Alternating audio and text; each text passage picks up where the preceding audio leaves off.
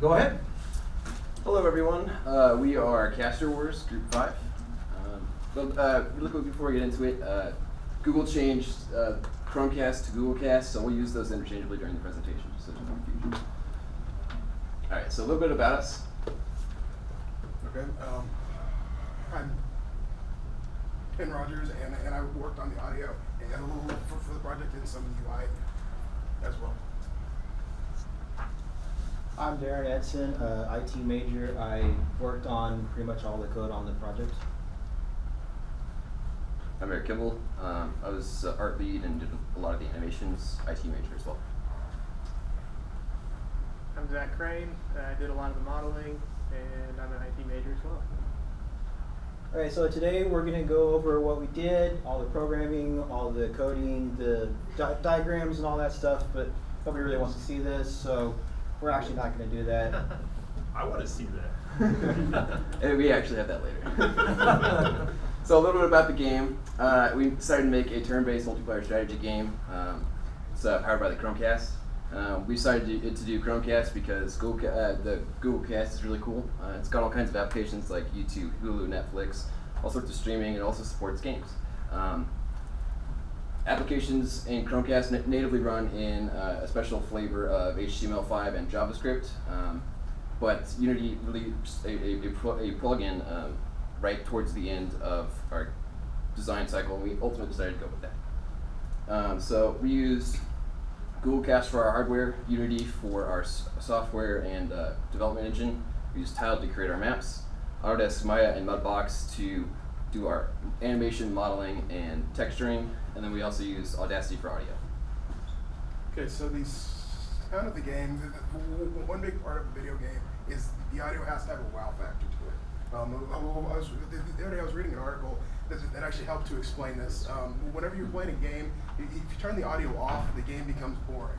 You're just kind of watching something happen on the screen. But when you turn the sound back on, you become immersed in the game. You can hear the steps, hear the gunfire.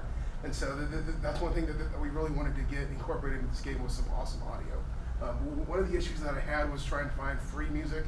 Then again, if you're trying to find free something online, it's not going to be what you want. So every unit had to be specially edited to make the audio sound exactly how we wanted. The map was made in the software called Tiled. If you can start that. Okay. As you can see here, the software lets us essentially paint a grid, and by doing this, it made the initial map be able to be exactly what we wanted, much easier, and be on a grid. One of the cool things with the software is that it actually makes a JSON array based off of the mouse input, or based off of the tile input. And so we can then use that in the background because we do have a defensive bonus based on the terrain of where the unit's at. A little bit of backstory about the game. We basically had a world, and what if we had those, since that world was there, essentially, what if there were sections of walls up all around the planet, so different competing factions would emerge on each different side, and then we bring the walls down, and then they fight. It's a simple backstory. Gameplay works is it's a turn-based strategy game, so players will take their turns, and during your turn you can move your units in a grid like a map. You will compete for resources, where you will, if you get more resources, you can spawn more units, and then you can raise your unit caps. You can produce more units to keep fighting. Units fight within their predetermined range or attack abilities within whatever. If it's melee, 1 square tiles, or if it's range for 2, 3, however many tiles. Units will move around the grid and fight, and then you can win the game by killing your opponent's units, all of them, or taking over their headquarters.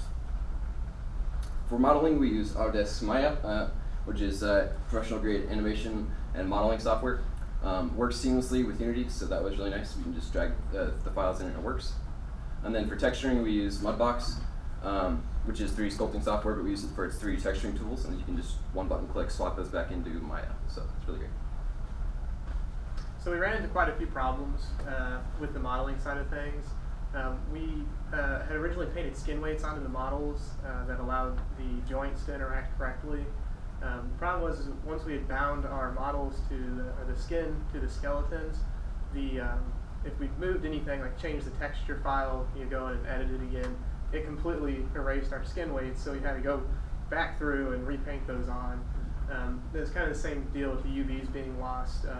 Yeah, UV files are a way that we could paint textures on using Photoshop instead of Mudbox.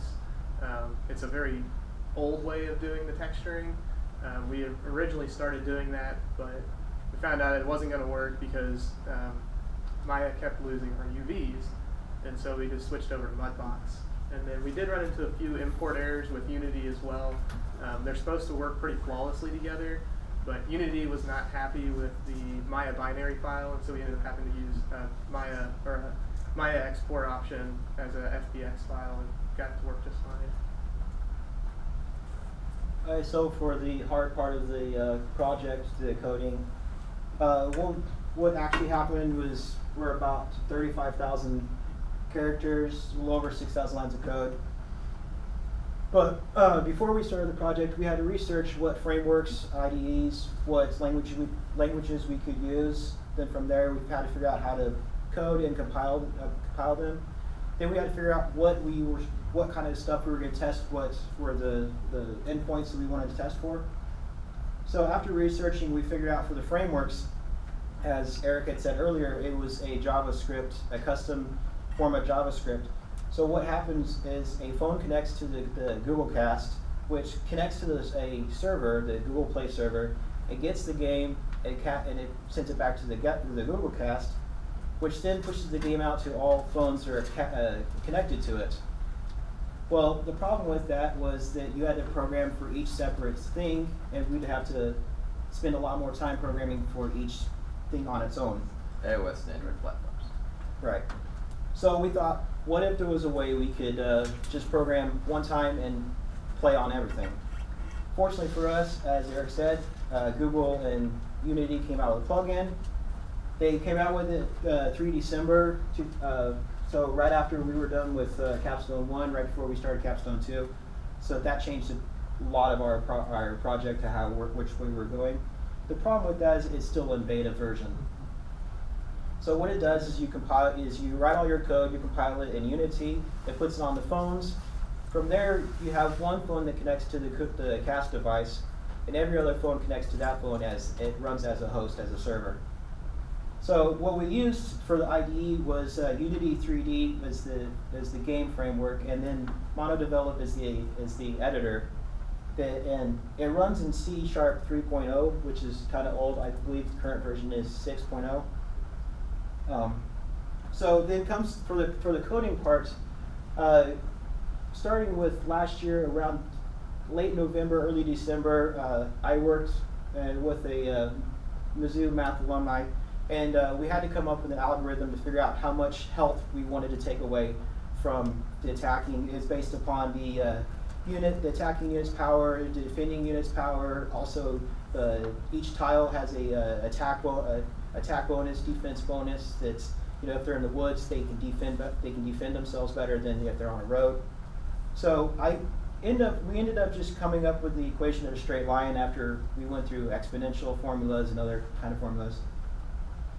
For the attack and defense, basically how I ended up doing it was that once you start the attack, you calculate how much health is going to be lost on the defender. If the defender is still alive after that, then the defender can counterattack. And then if the original attacker is still alive, then they both leave, and the turn is over for that unit and goes to the next unit. But if one or both of them dead, then you just kill them off. And for each turn, you start off, you double check that, make sure that there's actual more than one player. Obviously, if there's only one player left and the game is won, then you make sure that each player has units still, at least one unit still alive, because if not, it could be somehow the script could have messed up and fought through. So you make sure that units are still alive, and then you just we do all the resources, commander's bonus, heal all the units, do all that before we actually start the turn with each unit. That way, whatever we do with the units does not affect all the bonuses.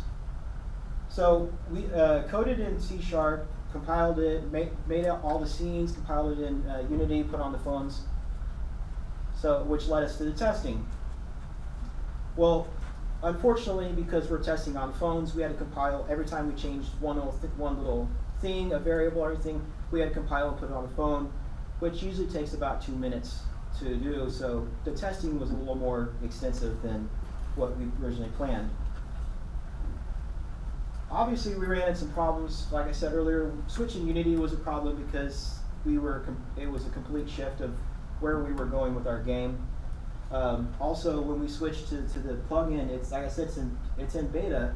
So what Google didn't have in there is that if one phone connects to the Google Cast and you have another phone that tries to connect to it, what would happen was the first original phone would be disconnected, and then the new one would connect. Also, there's no multiplayer Chromecast support because it's on phones, and Unity does not have. They have a network API in there, but it's not made for connecting phone to phone. Also, we had the problem, as I said earlier, with the algorithm for the health. So to solve the problems, I had to go in, reverse engineer, and I edited Google's plugins code to make it where it does not disconnect the other ones. As you can see right here, I have a blog and I put some of what I did up on it. Also, I had to go in, reverse engineer Unity's code, figure out how their networking API works, and then I had to write my own, basically had to write my own networking API to allow phones to talk to each other. And then, as I alluded to earlier, we worked with a math alumni from Mizzou, and she helped us come up with what help and stuff to use. Unfortunately, we were going to have a demo to show, but due to the problems I faced with the networking stuff, it put me a little behind. And the game does work, but it's too buggy for me to ethically show to everybody. That's our presentation, and any questions?